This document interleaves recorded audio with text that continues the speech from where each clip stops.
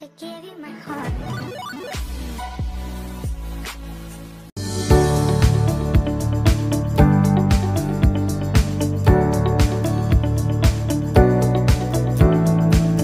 Hi friends, welcome to Daru's Kitchen. இன்னைக்கு நம்ம பார்க்க போறது வறுவல் மீன் குழம்பு.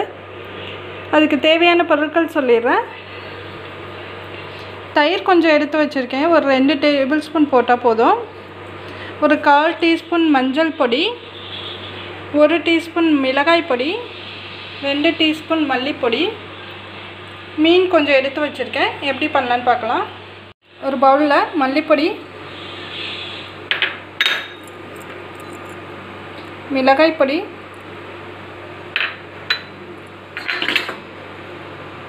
மஞ்சள் தூள்,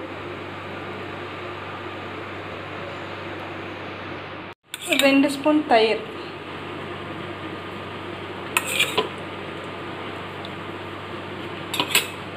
தேவையான அளவு உப்பு போட்டுக்கலாம்.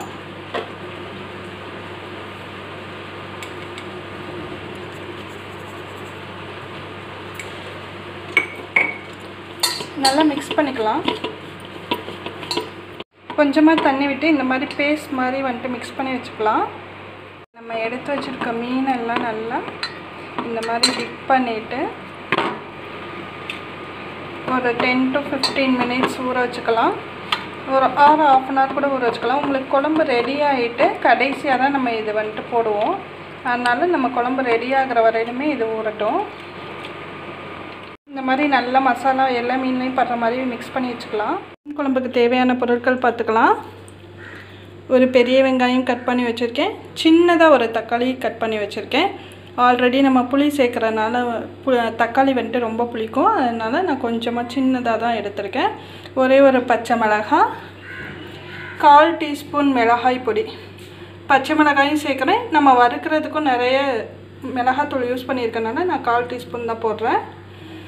ஒரு டேபிள் ஸ்பூன் மல்லிப்பொடி, ஒரு லெமன் சைஸ் புளி தான் எடுத்திருக்கேன். இதெல்லாம் குழம்பு தாளிக்கிறதுக்கு நம்ம வறுத்து அரைக்கிறதுக்கு பார்த்திங்கன்னா 1 டேபிள் ஸ்பூன் ஜீரகம், 1/4 டேபிள் ஸ்பூன் மிளகு, சின்ன வெங்காயம், பெரிய வெங்காயம்லேயே சின்னதாக ஒரு சைஸ் பார்த்து ஒரு இது கட் பண்ணி வச்சுருக்கேன். ஒரு சில்லு தேங்காய், கொஞ்சம் கருவேப்பிலை. இப்போ ஒரு பேனில் ஆயில் காய வச்சு வச்சுருக்கேன். கடுகு போட்டுக்கலாம். கொஞ்சம் ஜீரகம், கொஞ்சம் வெந்தயம்,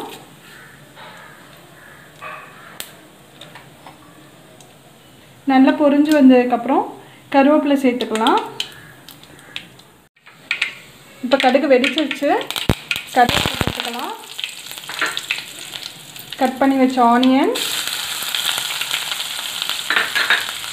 பச்சை மிளகாய் போட்டு நல்லா வதக்கிக்கணும். வெங்காயம் கொஞ்சம் வதங்கிடுச்சு. இந்த ஸ்டேஜில் நம்ம கட் பண்ணி வச்சுருக்க தக்காளியை போட்டுக்கலாம். கொஞ்சம் வதக்கணும். தக்காளி வதங்குறதுக்கு தேவையான அளவு உப்பு சேர்த்துக்கலாம்.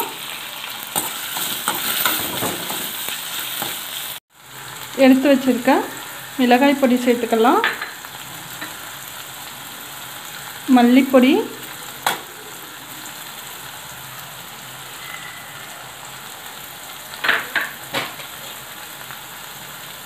மஞ்சள் பொடி சேர்த்துட்டு நல்லா வதக்கிக்கணும். பச்சை வாசம் போகிற வரையிலும் நல்லா இந்த மாதிரி பொன்னிறமாக வதங்கினதுக்கப்புறம் நம்ம எடுத்து வச்சுருக்க புளி தண்ணி இதில் சேர்த்துக்கலாம். சேர்ந்து இந்த புளி தண்ணி வாசம் போகிற வரையிலும் ஒரு 10 நிமிஷம் கொதிக்கட்டும். நம்ம அதுங்காட்டி மிக்சியில் அரைக்க வேண்டிய பொருட்களை அரைச்சிடலாம். மிக்சி ஜாரில் கருவேப்பிலை, ஆனியன் போட்டிருக்கேன். பெப்பர் போட்டுக்கலாம். அது கூட ஜீரகம். இதை நீங்கள் வறுத்து அரைக்கிறதுனாலும் அரைச்சிக்கலாம், இல்லை அப்படியே ராவாக அரைக்கிறதுனாலும் அரைச்சிக்கலாம். அது கூட நம்ம தேங்காய் எல்லாத்தையும் நம்ம அரைச்சி எடுத்துக்கலாம் பேஸ்ட்டாக. இந்த மாதிரி ஃபைன் பேஸ்ட் ஆயிடுச்சு. இப்போ இந்த குழம்பு கொதிச்சுட்டுருக்கு. நம்ம அரைச்ச பேஸ்ட்டை இதில் மிக்ஸ் பண்ணிக்கலாம். நம்ம அரைச்ச பேஸ்ட் ஊற்றிக்கிறேன். குழம்பு ஒரு பக்கம் கொதிச்சுட்ருக்கட்டும். நம்ம அதுக்குள்ளே மீனை ஃப்ரை பண்ணிக்கலாம். இப்போ தவாவில் கொஞ்சமாக எண்ணெய் ஊற்றி வச்சுருக்கேன். இதில் நம்ம டிப் பண்ணி வச்சுருக்க மீனை போட்டு ஃப்ரை பண்ணிக்கலாம்.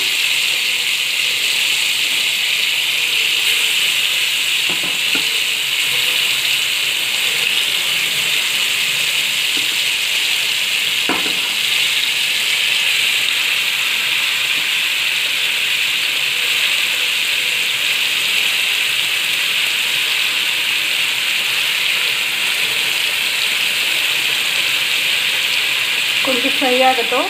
இப்போ இந்த ஃபிஷ்ஷெல்லாம் நம்ம திருப்பி போட்டுக்கலாம்.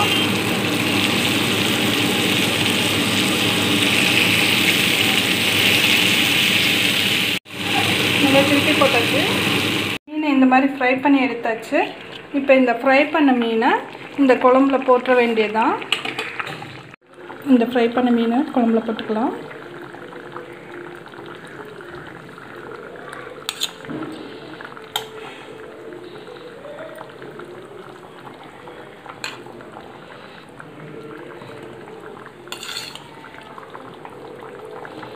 போட்டு லைட்டாக ஒரு கொதி மட்டும் விட்டால் போதும். விட்டுட்டு ஆஃப் பண்ணிடலாம்.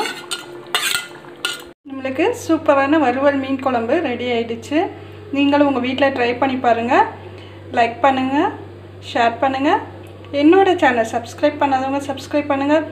உங்கள் ஃப்ரெண்ட்ஸ்க்கு என்னோடய சேனல் சப்ஸ்கிரைப் பண்ண சொல்லுங்கள். தேங்க்யூ ஃபார் வாட்சிங்.